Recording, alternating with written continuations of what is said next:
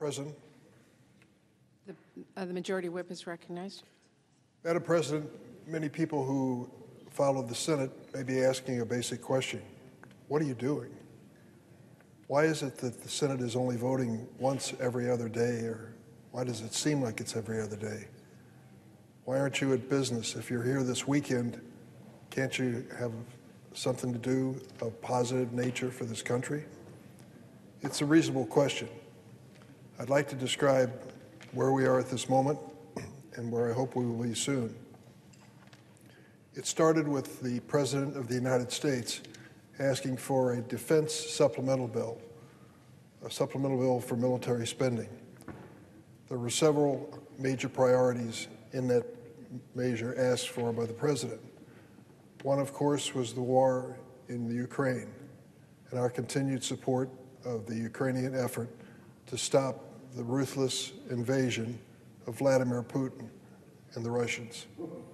This has been going on for 2 years, and we have been standing by the Ukrainians, and they were running out of money, equipment, and ammunition. President Biden stepped up and said, we're going to provide assistance to Ukraine as part of this emergency supplemental. The same thing is true when it comes to the Israelis fighting the terrorist Hamas after the invasion of their country on October 7th. There was money to provide assistance to them in their effort to end that terrorism that had such a dramatic negative impact on Israel. The third provision relates to Taiwan and the Asian theater. They too are friends and allies and needed assistance from the United States. Equally important, a substantial humanitarian aid package needed in many places around the world, including Gaza, that is part of this package. 4 critical priorities that in the usual course of business would be approved on a bipartisan basis, but not this time. This time, many of the Republican leaders in the Senate said, we will not consider these important subjects without some provision dealing with America's border security. It is true, I think it's obvious, that the situation on our southern border is currently unsustainable and needed to be changed. The Republicans insisted this would be part of the package. There was no argument on our side of the aisle. We sat down to find a solution. Now, solutions relating to immigration are elusive. I know that as well as anybody.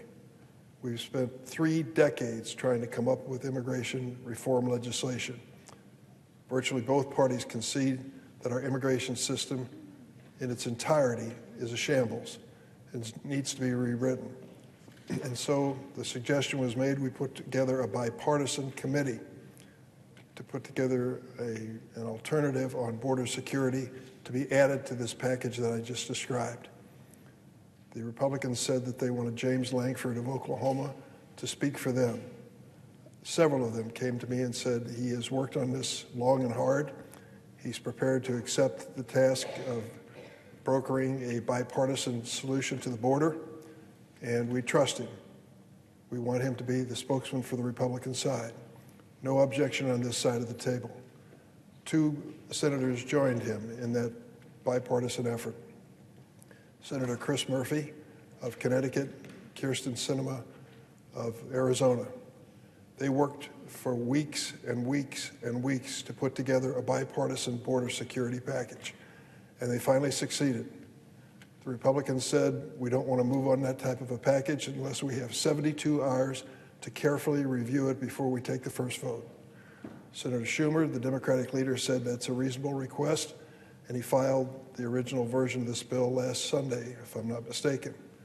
Then in the following Wednesday of this week we're closing, we brought this matter to the floor.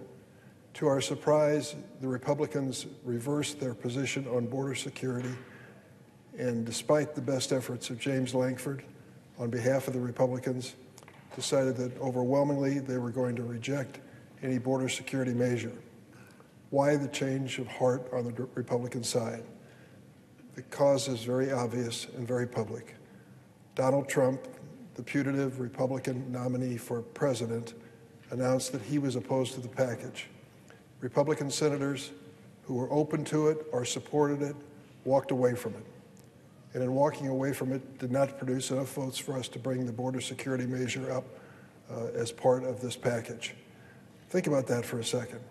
We were told for months that we couldn't move on the underlying bill because we didn't have a border security proposal. We put together a bipartisan proposal. We brought it to the floor, and the same Republicans who were insisting on border security as part of this package turned on it and opposed it. We took the vote, which told the story, and at that point, Senator Schumer said, we'll move forward with the rest of the package. Those measures are now pending before the United States Senate and do not include border security, at least in the package produced by the bipartisan group. I think what I've just given you is a rough summary of where we stand at this moment. So we're going through the labored process under the Senate rules of burning hours off of the clock, 30 hours at a time, until we can reach these seminal roll calls to determine whether we move forward.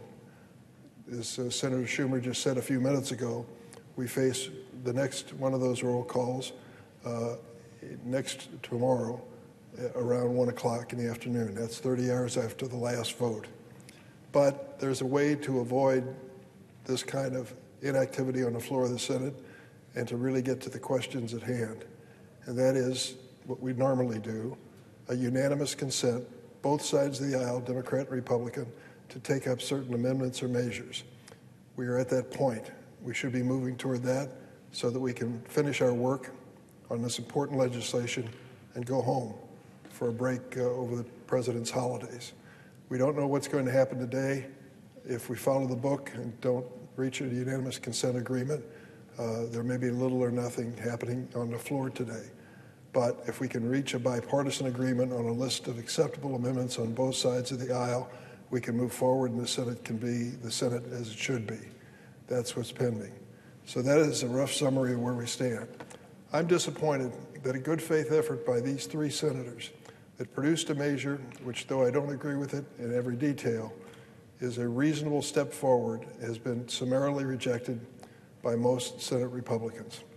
Senator Lankford, I listened to him on the floor. He spent 30 minutes explaining what was in this package. There are some things that are absolutely necessary. Resources at the border that we know that we need. People, professional people, to deal with the onslaught of refugees and asylees who are coming to our border. In addition to that, money for technology. Doesn't everyone concede on both sides of the aisle that we need to do everything humanly possible to stop the flow of narcotics, particularly fentanyl, into the United States? I don't think that's even debatable. The bill that Lankford and the others proposed had provisions in there on resources to accomplish that goal. The same thing is true when it comes to resolving the status of people who present themselves at the border.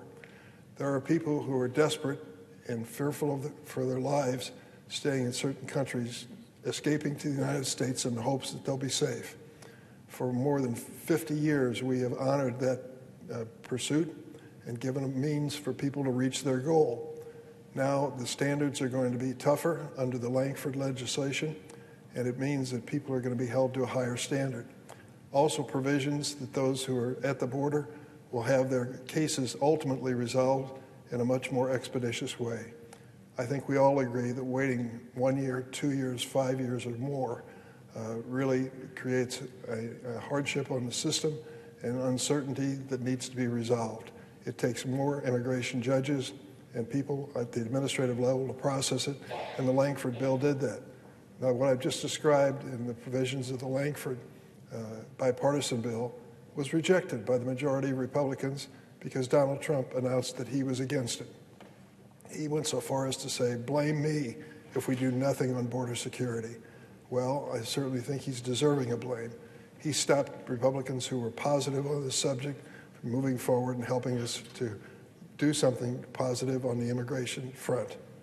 There's another part of this story that I want to speak to very quickly this morning, and it relates to a measure that I introduced in the Senate almost 20 years ago.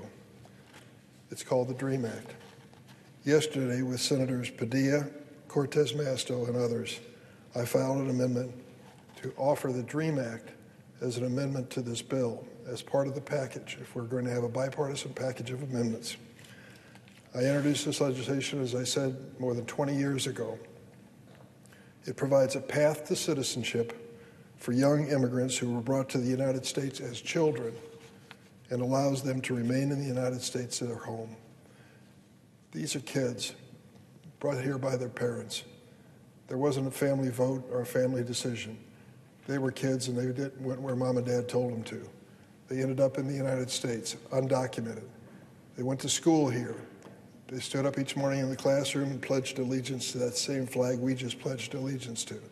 They believed they were part of this country, and it wasn't until they were usually 10 or 12 years old that their parents leveled with them and told them, your legal status is uncertain. You're undocumented.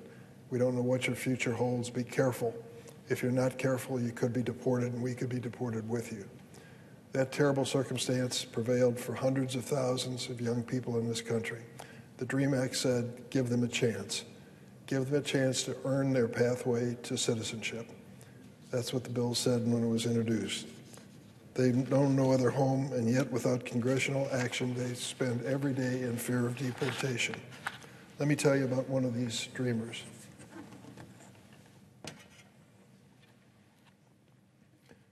Her name is Tatiana Vasquez Lopez.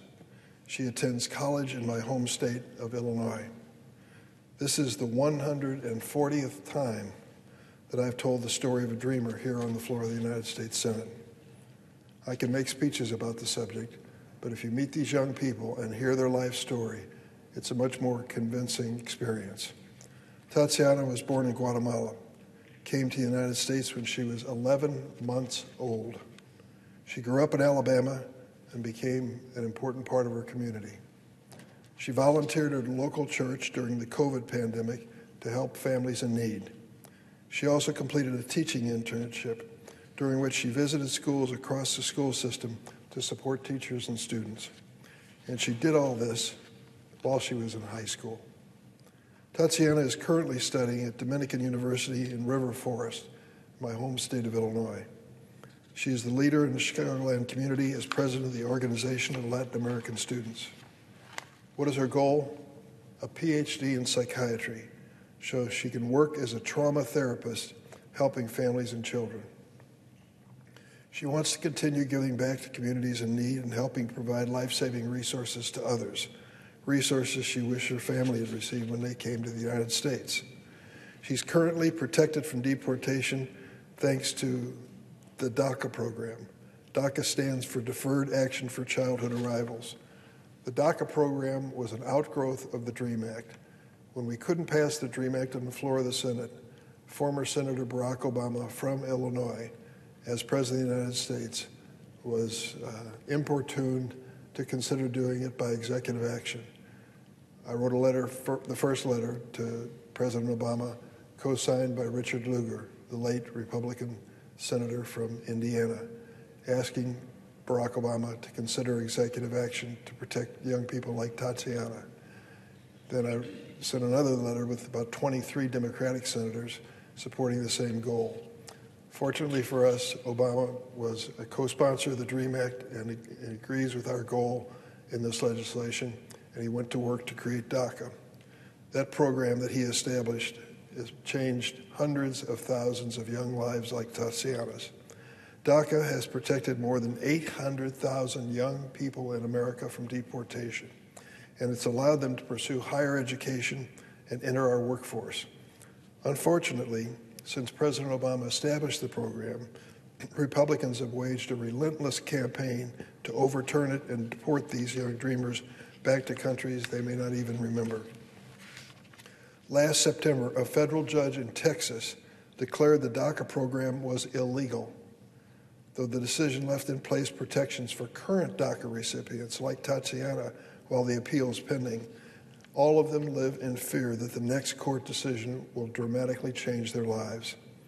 Until a permanent solution is written into law, Tatiana's service to her community is at risk, as is the service of dreamers who work as doctors, teachers, engineers, and so much more across America. I introduced the DREAM Act, as I said, more than 20 years ago to provide a solution, a path to citizenship for dreamers. That solution is long overdue and should be acted on as quickly as possible. We should all be able to agree that dreamers only make America better, and we in Congress must do better by them. I urge my colleagues to join me in supporting the dreamers and work with me to provide them with a path to be part of America's future. This amendment would do just that. Madam President, I yield the floor.